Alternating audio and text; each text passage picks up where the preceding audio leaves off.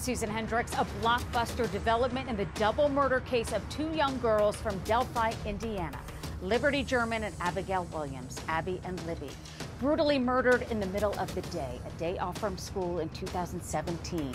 A crime that shocked the nation, leading investigators down a winding road of evidence with the ever-present question, who killed Abby and Libby? And now we move one step closer to possibly finding the answer.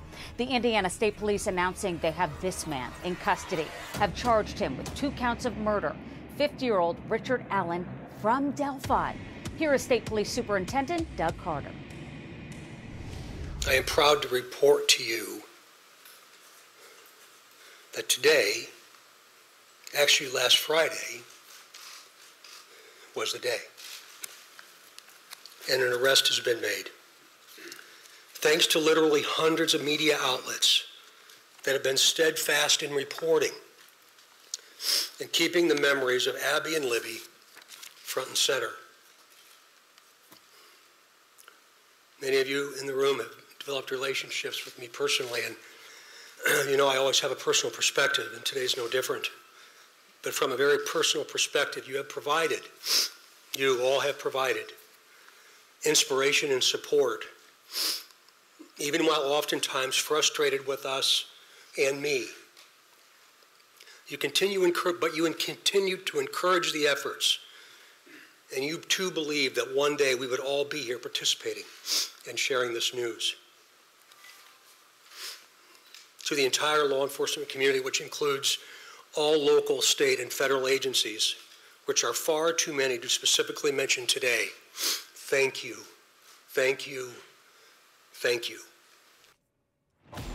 Certainly a stunning news conference. What was said and what was left out. We're going to break down today's major developments and many questions with our expert panel. But first, I do want to bring in Mike and Becky Patty, Libby's grandparents, who I've been lucky enough to have gotten to know through the years. It's good to see both of you. Becky, I'll start with you. We've discussed many times on maybe what this day would be like for you. What did it feel like, and was it different than what you thought? Oh, much different. I've always told people that when we were told that they'd hear me yelling from the rooftops, and when they told us, it was really just kind of like, reality was much different than what I totally expected. Almost, Becky, like from what you've described through the years, we've been on panels together, you've handed out flyers, you've said we have to find this person. So this is moving on to, I guess, a new chapter, Becky. Yes, yes. I got up the next morning and got my coffee and got ready to post my today is the day, and realized that well, I don't have to do this anymore. So I think that's when some of reality set in, and I'm thinking, now what do I do? What is my purpose? We're finding our feet there, figuring out what it is we have to do, and I guess we're preparing for the next path we have to go down. And Mike, you've said throughout the years, look, I don't want to get my hopes up too much in terms of certain names, persons of interest, if you will, that have been tossed around. So when you heard this, was your thought, okay, I'm not going to jump to conclusions here until I hear it?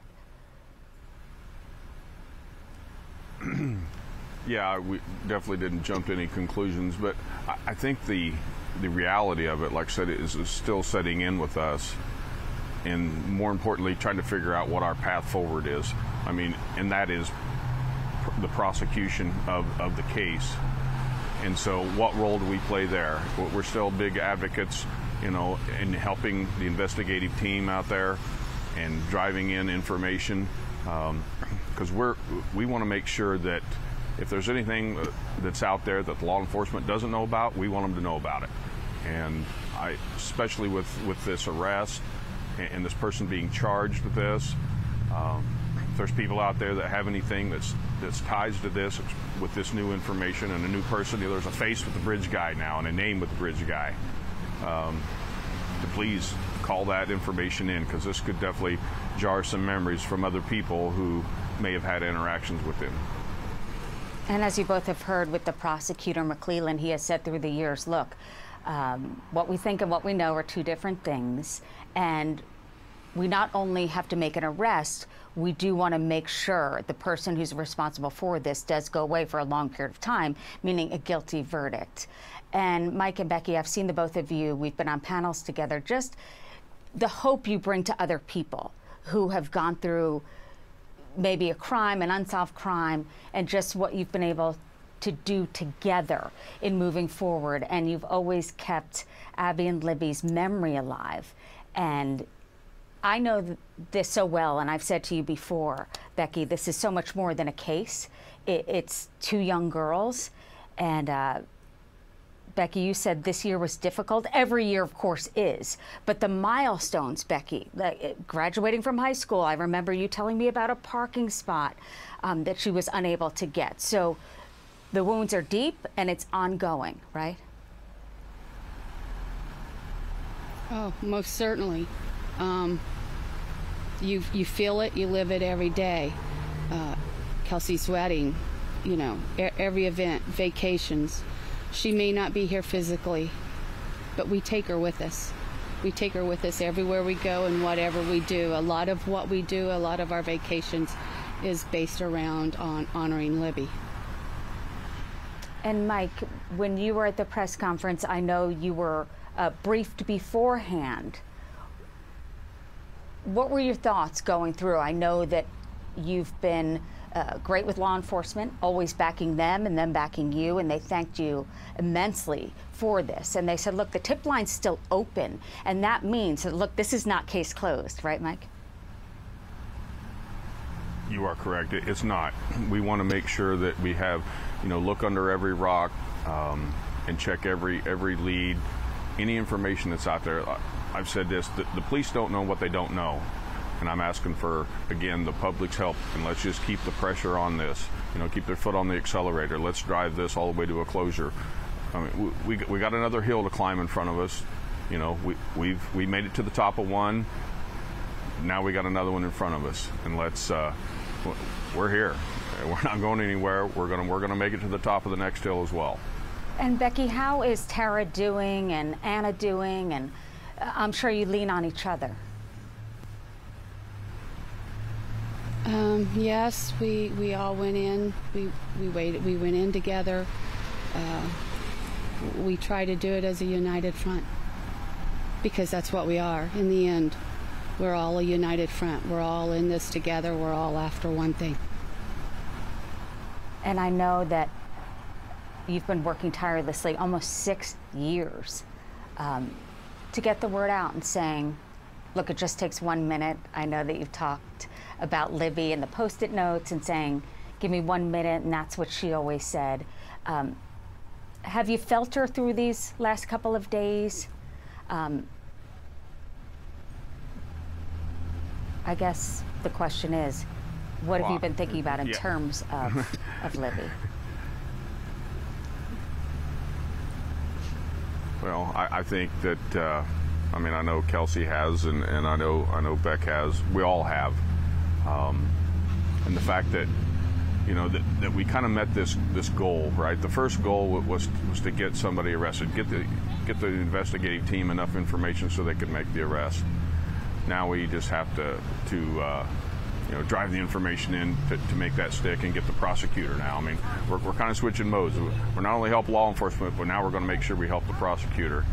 But and knowing that, I think Libby knows now that we're down here working hard, and I'm sure she's looking down on us and knowing how hard that we've put a lot of effort, you know, the last 5.5 years into this, and I'm sure she's smiling on us. And I feel that too. Mike and Becky, thank you so much. It's just been such an honor to get to know you both, and I know the strength has to continue, and we're thinking about you constantly. Thank you. Still to come, Indiana State Police Superintendent Doug Carter reiterating many times this is still an active, ongoing investigation. We are not done, stating that. He joins me after a quick break.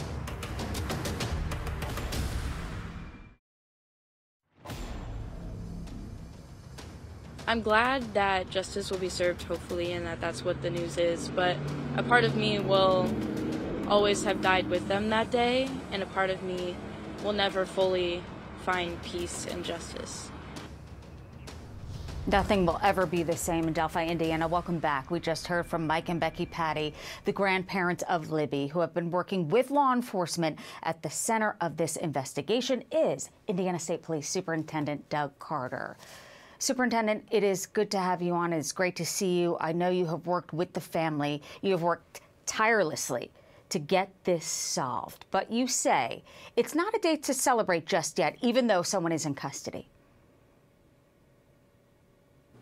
Yeah, Susan, I appreciate you taking the time to talk with me. And I would also like to recognize Becky and Mike and Kelsey and Anna. I heard part of that interview a little while ago, and I just love them dearly. And I'm so proud of them for the way in which they're handling this. And you said that while you were driving in to make this announcement that everyone has been waiting for, someone in custody, that you felt a sense of peace come over you. When I heard that, I thought that's really profound. I didn't expect that to happen. I didn't really know what I would feel, but quite frankly, I pulled in that parking lot and I saw news outlets from around the country. And I just thought to myself, my gosh, they've stuck with us for all these years. And I realized that today was a somber day, but today was a good day.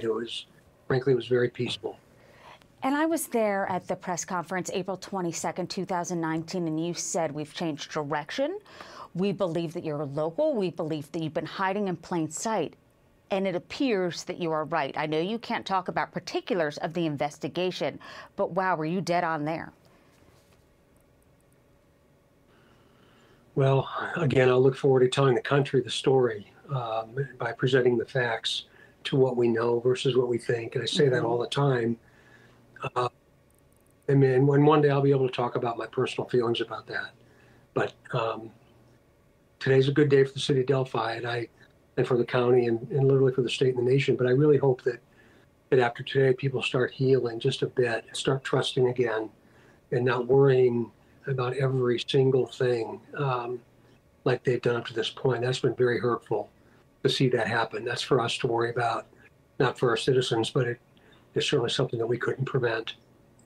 And you have said over the past 5.5, almost 6 years, been on this, it said, look, we're watching you, we will get you in terms of who is responsible for this. Also, telling those out there, look, their social media, we know that you're interested, don't post side by sides. I mean, this has gotten national, international attention, as you have mentioned. It has, and it's been an extraordinary journey, quite frankly. And I think there's just a very small percentage of people that have tried to do this for a nefarious way, or maybe in a nefarious way for nefarious reasons, maybe for self-motivation or self-gratification, whatever that might be. Mm-hmm. But the vast majority of people that did that were trying to do the right thing. And I really do believe that. So it's been a partnership with so many different people, and lifelong relationships have been established. And something that stood out to me that you did say at that presser is you believe that good outweighs evil. Do you still believe that?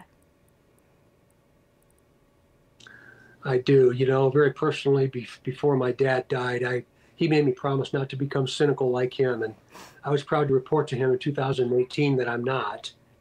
And I'm still to this day, and I'm not. I really do believe after all these years in this business and seeing such horror and tragedy, and the list was on and on and on, that good always, always comes through evil. And today's an example of that.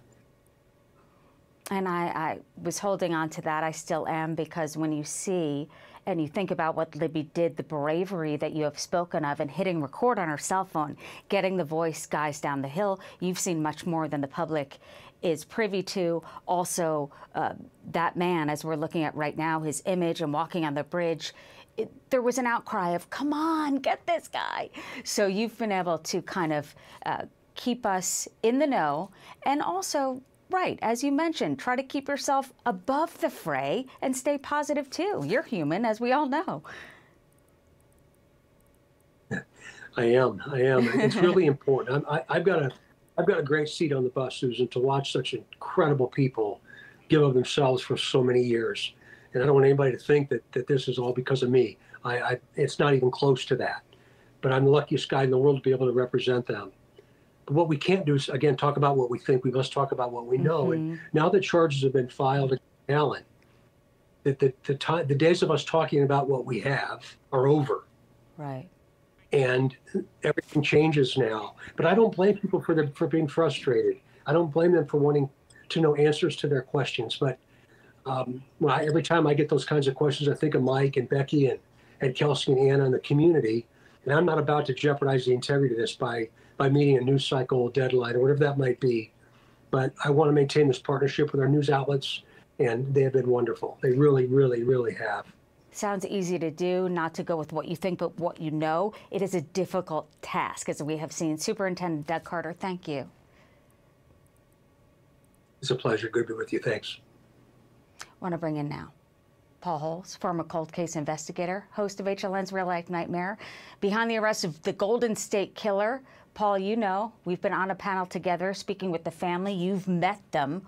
What were your thoughts when watching that presser? Well, you know, obviously this is an amazing moment in this case. It's been a long time coming. I think, you know, kudos needs to go to Superintendent Carter, Indiana State Police, Carroll County Sheriff's Office for staying on top of it. You know, listening to Superintendent Carter, he obviously has a personal connection with the family, with Libby and Abby. So, you know, this, I completely understand the emotions he's going through. And, you know, I'm going to tell them, you know, this is, even though this is a good moment in the case, in many ways, it's just the beginning. I've experienced that with the Golden State Killer. The trial's coming up. There's going to be a lot of challenges for him, his staff, and the family moving forward. Yeah, there is so many questions in terms of what led to this guy, what led to the arrest. Was your initial thought, this has got to be DNA? No, not necessarily. You know, most certainly DNA is a possibility if they reassessed evidence and found DNA that maybe was undiscovered before. Then utilizing modern technology like genealogy could have led to this Allen. You know, he doesn't have any criminal history that would have him up in the FBI's CODIS system. So they would have had to either resort to genealogy or have public tips come in, and then they were able to compare the DNA directly to him. There may be a situation where public tips did come in and they went and confronted him. He made incriminating statements. Maybe he confessed. We don't know that at this point. There's also the possibility that maybe there was a reservoir of digital data that had been undiscovered. And going back to it, they go, oh, here's a guy that is in the location on the day at the time that the victims were there. So at this point, we just don't know. But there's multiple possibilities of how they could have come across Allen. Yeah, we don't know because it is sealed at this point. Paul, a lot more to discuss. I know you're going to stick around. Coming up, the big question that came out of that press conference after the charges were announced. Is Richard Allen the killer? Did he work alone? What led, as I just discussed, to his arrest? We're going to talk about it and much more with our expert panel.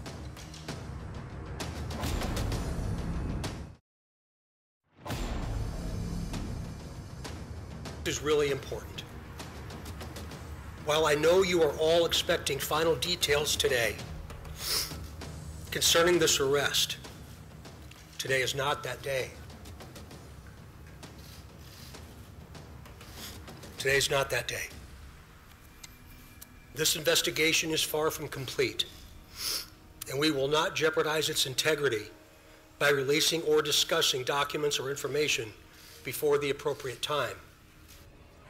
Family members, the community have been waiting for the day to come, hoping for an arrest in the double murder of two young girls in 2017. It has been an unanswered question for close to 6 years. Who killed Abby and Libby? As police announced murder charges for Delphi, Indiana resident Richard Allen, it seemed that day had come. But is this really it? Do police believe he is the killer? And if so, did he work alone? There are so many questions about Allen's arrest that remain unanswered. Police continue to ask for tips from the public, and they say more tips now. They're still coming in. Are they looking for someone else in this case? My panel is with me, expert panel. I want to start with former cold case investigator Paul Holes. Paul, do you think that they have their suspect, Richard Allen? Could he be the one and only person they're looking for, and they're keeping this open because, hey, they want to solidify what will happen in the trial? Well, that's entirely possible. You have to consider that they developed probable cause for an arrest warrant that was reviewed by a prosecutor, reviewed by a judge. The prosecutor decided to charge, based on the information, 2 counts of murder on Allen. And the prosecutor is not looking at this as doesn't meet the standard of probable cause. The prosecutor is going, can I convince a jury of 12 that it is beyond reasonable doubt? Now, they're doing the right thing by holding back details on this case as they continue to flesh out this case. This case is so high profile, the last thing they want is media members going into the community with specific details on this case and starting to conduct interviews, and thereby contaminating a witness pool. Now, I know my assessment on this case, I believe there's a lone offender, but I can't eliminate the possibility that maybe there's an accessory, maybe there's a second person present, and that's part of what the ongoing investigation is about. Now, I do want to go to HLN investigative producers, Barbara McDonald, Drew Iden. You both have followed this case, as have we, from the start. You were in the room today when they made that announcement. So what was your reaction when we finally heard, yes, someone is in custody? Not only are they in custody, they're from Delphi. You know, Susan, I think one of the words that comes to mind is relief, and I especially think that is a feeling that was palpable from the folks here in town. And you know, it's interesting because for 6 years, these folks in this town have been trying to prepare themselves for the knowledge that an arrest, A, was going to come, and B, could very well be someone local. And I still think that 6 years of preparing for that did not prepare them. And it's interesting to talk to folks around town. And so, you know, we talked to Cynthia Rossi, who, we've talked to her throughout the podcast. Denise. And Denise. And Denise's daughter, Cynthia, was friends with Abby and Libby, and she talked about kind of learning about this arrest. Here's what she had to say. When I started to piece together and I saw his picture, and I had just talked to him a week before, I felt disgusted. I thought I was going to throw up. It was horrifying. And how close he lives to my house. All his neighbors that are good friends of mine. He was a dog sitter for one of my good friends. They had no idea. There's like a handful of stores in Delphi. He works at CVS. Everybody goes to CVS. So, you know, you can hear the trauma in her voice, and I think that it's important to remember there was obviously a trauma associated with this crime, and now there's a trauma for the acceptance that there's an arrest. And so I think this town is really doing the best that they can to learn that they now are taking kind of a left turn, and this is moving into a new phase. And Barb, what was it like being in the room there in the aftermath of what you heard? Susan, you know, one of the things I noticed was that this press conference was not a celebration, even though they're announcing an arrest, something that people have been waiting for. Superintendent Carter said himself during the press conference, this is not a day to celebrate. I kind of expected more fanfare at this when we got to this point, and it wasn't there, but I do understand they need to be very cautious. They need to be very measured with their words, because we are entering another phase of this that's just as important as the first. Now they have to prove their case. And you both bring up excellent points in terms of what they thought they would feel and how they actually feel there. And it's just such a shift. I want to bring in Steve Moore, law enforcement analyst. Steve, all the information that led to this arrest, it is sealed. Were you surprised by that? Not at all. I mean, that's the one thing you would want to do immediately when you have a case that has so much specific evidence. There's a concept called culpable knowledge, and culpable knowledge means that there is information that is known only to the killer and the police. Say, in this case, hypothetically, he was eating a candy bar at some point and dropped a wrapper on the ground, say a Milky Way bar. Only the killer and the police would know that. So if you brought out the entire warrants, set of warrants, if you brought out all the information and told everybody this, you could not use his knowledge that the candy bar wrapper was there and that it was a Milky Way, absent it being published in the Indianapolis Star or something. That's information that only he has. And that becomes very powerful information in court. Steve, what's the strategy of announcing this on Friday and then waiting until Monday to make the announcement? That is, I've seen people put people in on Friday just to get them off the street before a Monday arraignment. But why they didn't, I think basically you want your ducks in a row before you make statements to the press. And they probably wanted him off the street sooner. Obviously wanted him off the street sooner than later. So you put him in, and then you spend the weekend deciding, what are we going to keep sealed? What are we going to tell people? Plus, you have probably a lot of family members to discuss, to communicate with, and to notify. You don't want them finding out from a press conference that their niece or their nephew or their aunt is the one. That's right. You don't want to find out that way. Right. There's so much to consider, considering all of the attention. So much to talk about with this expert panel. More after the break.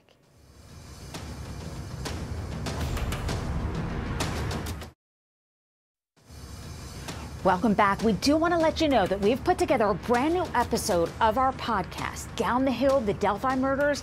Barbara McDonald, Drew Iden, and Dan Simitovich have just finished recording it. Head to your favorite podcast platform to download to get the latest information. Finally, an arrest and charges in the murders of Abigail Williams and Liberty German, just 13 and 14 years old, Abby and Libby, two teenage girls from Delphi, Indiana. Want to bring in our panel of experts. Want to get to Joey Jackson, attorney, HLN legal analyst. Joey, we keep hearing protecting the integrity of the investigation. So the probable cause document, that is sealed. Is that common? Yeah, Susan, good evening to you. The bottom line here is that you want to seal that document because there's sensitive information and you don't want to impair the investigation. It's not common in as much as we see in a generalized prosecution, which lacks this public interest and is not unique like this one is. Generally, someone gets arrested, a probable cause document is provided, and we would all know and be able to examine and evaluate the evidence that's there. Just backing up briefly, probable cause is an important, thing to know, because we all wanted to know at the press conference today, Susan, what is the information specifically? You took items from the house. What specific items were there? What evidentiary value do they have? Is there forensic analysis or other things? We don't know that, but I get and understand why they did it very briefly. Why? Because you don't want to impair the rights of the defendant also. You can't condemn him. At this point, yes, he's arrested, but there's a far cry from an arrest to an actual conviction. That information will ultimately be challenged by defense attorneys. If it holds up, he'll be convicted by a jury. If it doesn't, that's another matter. Yeah, excellent point, Casey Jordan, attorney, criminologist, HLN contributor. When you hear about the arrest, Richard Allen, and you think about it, 50 years old now, if he is guilty, mid-40s at the time, does someone just decide one day to do this brutal attack, brutal murder of two young girls? Could he have done something like this in the past? Will they look into it?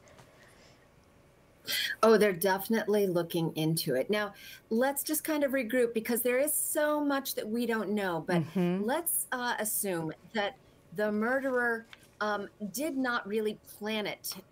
He probably had a very rich fantasy life and had been thinking about doing terrible things like this to young girls for quite a while. But on that day, in broad daylight, in a public setting, this would have been an act of impulsivity, most likely. And afterwards, I've interviewed many killers who say in the days afterwards, they are full of panic. They're convinced everyone's going to know. They're expecting the police to come around the corner at any time and arrest them. But when that doesn't happen, they calm down and then they just play the routine role. Now, if he moved out of town, what would he tell his wife? If he quit his good job at CVS, how would that look to the neighbors, the people that he's dog sitting for? His best routine was to act like nothing was going on, keep the job, keep the house, keep the wife, don't do anything radical. And it worked for him for 5 years. So like everybody else, I'm really interested in knowing what exact evidence they have that led to this arrest, because he has been hiding in plain sight the entire time. Exactly. The FBI, Casey, posted a flyer asking for the public's help, posted it in many locations, including the CVS store where Richard Allen worked day in and day out, saw it all the time. He is, of course, presumed innocent. But what are your thoughts on the fact that he stayed there in Delphi, as you mentioned? Well, think about what would have happened if he went into the pharmacy to work and he saw the poster that the FBI had put up, I think, on the door. I think it was probably posted right over his shoulder in the pharmacy area. What would you think if your coworker is taking that down, especially given how the community has really, really rallied around this investigation? I mean, how would that look? If you take the flyer down, if you say, hey, I want to transfer to a CVS in a whole different state, mostly the fact that we know he lives in that house with his wife, what do you tell your spouse about why you suddenly want to up and leave, why you're taking flyers down? That would be consciousness of guilt. So it had to be unnerving for him to have those flyers all around with a sketch that looks almost exactly like him. But all he had to do was play it cool, lay low, just go through his regular routine. Don't take flyers down. And again, he wasn't on anyone's radar that I know of other than the police. Absolutely not. Very brazen. Jean Casares, HLN correspondent. So let's say, goes to the next stage, as we heard from Superintendent Doug Carter, that we are going into that stage. And considering the jury pool, Delphi being less than 3,000 people. And also I want to discuss murder in terms of first degree, second degree. There's just murder in the state of Indiana. Loaded question. But first, are you able to find a jury when it goes to trial? You know, I think that's an important question, and I think that may be one reason why they did the extraordinary thing, I believe, in sealing the charging document. The probable cause affidavit, it is routinely sealed because it has so much information in it. The charging document, and of course maybe Indiana is different, but it's normally the name, date of birth, and the statute of the crime that they are being charged with. You don't get a lot of information usually in this, but they, I am sure, want this case tried in Delphi. This is their case, their community. They don't want to have to go to another part of Indiana. So they want the evidence in a pristine form. And they don't want, as someone else said, they don't want potential witnesses really to the point where they're not going to give credible testimony because so much information is out. Absolutely. And I know, Jean, you've covered cases like this for years or similar. Have you ever seen an investigation where law enforcement makes the families wait 3 full days before announcing information to the press? Nothing in this case has seemed, quote unquote, normal. I know, it's so true what you're saying. You know, on the one hand, it's so wonderful that they care about the victims' families and they go to them and they talk to them, because more and more you're seeing in some respects that law enforcement doesn't consider the victims anymore. They just start doing what they want to do. That's what I've seen evolve in the last several decades. So I think it's wonderful in that sense. And yes, the public had to wait to hear this until now, but at least the families knew. They're most important of all. Absolutely. I do want to thank everyone on our expert panel. So do appreciate your expertise on this. Still to come, investigators spent hours at the home of Richard Allen in mid-October. We're going to dive into the exclusive photos taken outside with our investigative producer just ahead.